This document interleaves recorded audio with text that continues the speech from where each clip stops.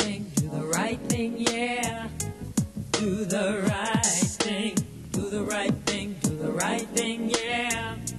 Do the right thing. America is a land in crisis, whether we like to admit it or not.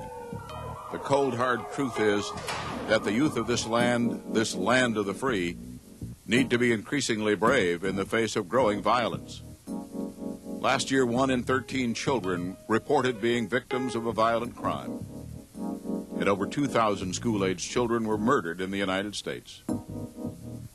It is true that not every child uses drugs. Not every child engages in violence. But every child in virtually every school in America sees the signs of drugs, feels the fear of violence, and sooner or later, every child must make one of 3 choices: stand up against violence, join the young thugs who prey on our young people, or stand idly by. And that is why Do the Right Thing is so important.